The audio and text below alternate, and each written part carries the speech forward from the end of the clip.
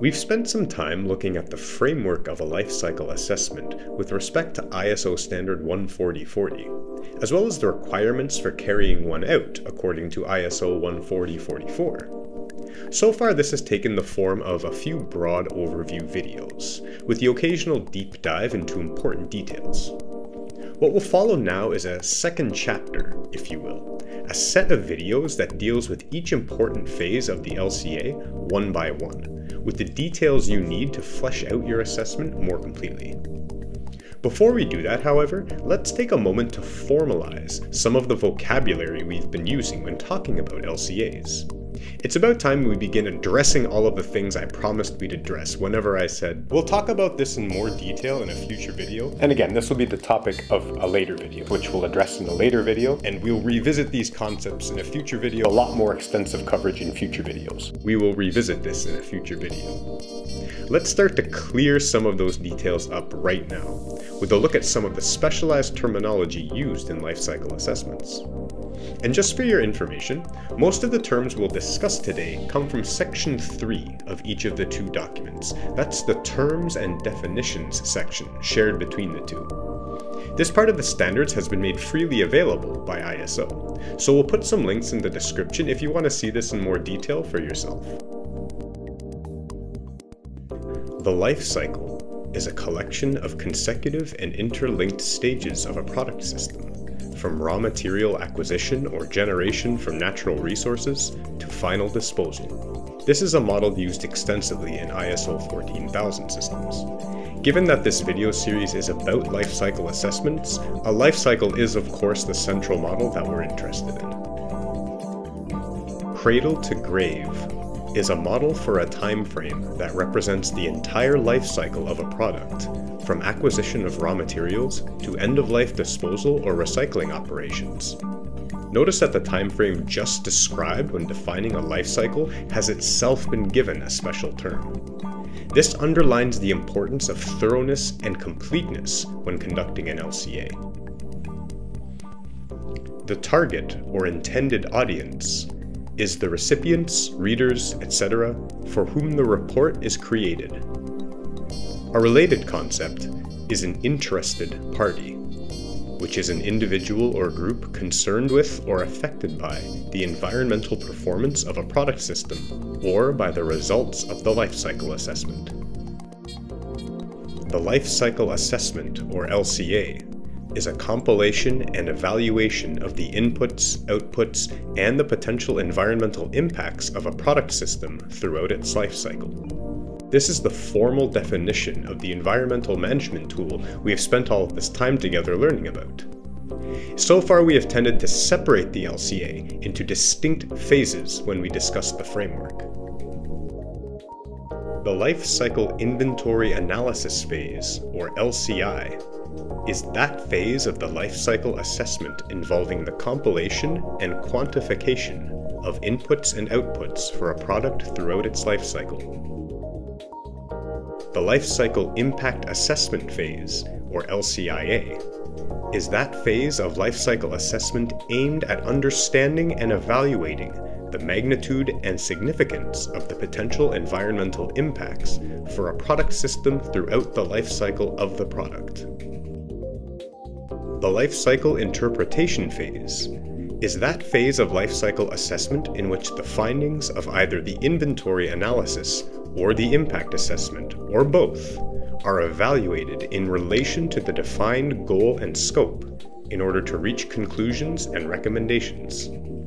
We have looked at these three major phases of the LCA study pretty extensively up to this point from the perspectives of the ISO 14040 and 14044 standards, individually.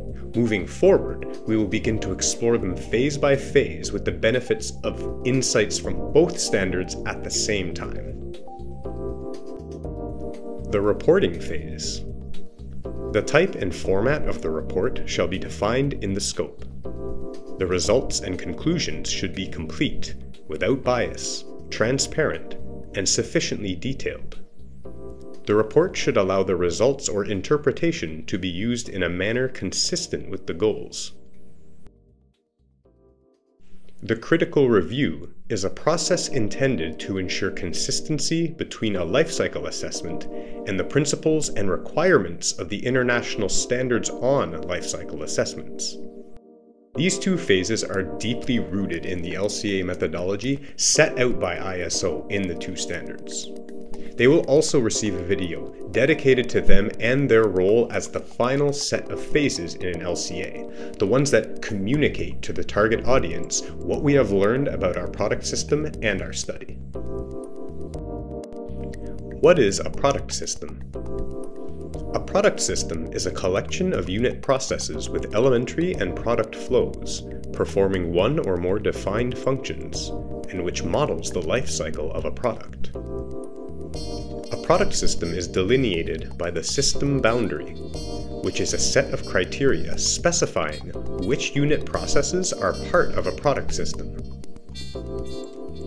A unit process is the smallest element considered in the life cycle inventory analysis, for which input and output data are quantified. An intermediate flow is product, material, or energy flow occurring between unit processes of the product system being studied.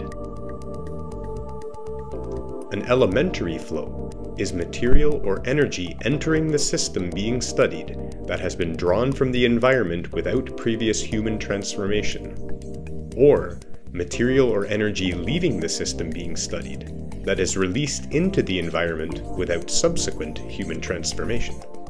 This includes things like raw materials coming into the system across the system boundary, or else things like raw pollution leaving the system, again, across the system boundary.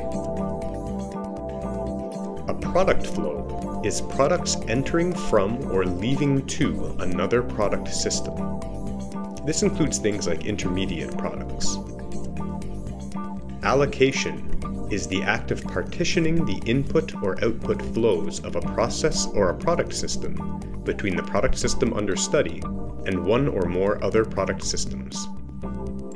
If you recall the example of the hammer manufacturer from the ISO 14044 overview video, creating hammer handles from raw lumber and other inputs allows the handles to be allocated to another product system, whether that system be the assembly of the hammers or another intermediate process entirely. Finally, due to the LCI phase involving extensive data collection, the models used to facilitate this phase are also packed with special terminology. A functional unit is the quantified performance of a product system for use as a reference unit. A reference flow is the measure of the outputs from processes in a given product system required to fulfill the function expressed by the functional unit. An impact category is a class representing environmental issues of concern to which life cycle inventory analysis results may be assigned. A characterization model is the mechanism by which LCI results that have been assigned to an impact category or impact categories are mapped to their respective category indicators. A characterization factor is a factor derived from a characterization model, which is applied to convert an assigned life cycle inventory analysis result to the common unit of the category indicator. That is, the common unit allows calculation of the category indicator result. A category indicator is a quantifiable representation of an impact category. ISO 14044 provides an example of this chain of information. In this case, for an impact category of climate change, the LCI results stand for the functional unit and the resultant reference flow. This might be something like the amount of greenhouse gas per functional unit. The characterization model might be something you develop yourself, or may be based on a well-established international dataset, for example, the IPCC's 100-year climate change baseline model. The characterization factor might be the GWP, the global warming potential, for the target greenhouse gas. The resultant category indicator might be radiative forcing, which is the difference between incoming and outgoing radiative energy on planet Earth. ISO understands the complexity of life cycle assessments, and the resulting difficulties that might arise when trying to apply them to your particular sector or your specific product system. Further readings and practical examples are available if you're interested in exploring the application side of LCA in even more detail, with the help of a guided and informative structure. I don't know about you or if you enjoyed watching this video, but I enjoyed making it. It was a nice break from formality and procedure and structure, and now we're kind of more equipped with the tools and the knowledge that we need to move forward with LCAs with a much more in-depth approach. This will start with the next group of videos, each of which will address one of the major LCA phases and analyze them each from the perspectives of both ISO 14040 and 14044. The aim of these videos is to help you become fully aware of what an LCA looks like at this phase level, so that you feel more comfortable constructing and eventually executing your own life cycle assessment. I really hope to see you there. I'm Jamie Friend-Okumbo with EnviroPass. Thanks for watching.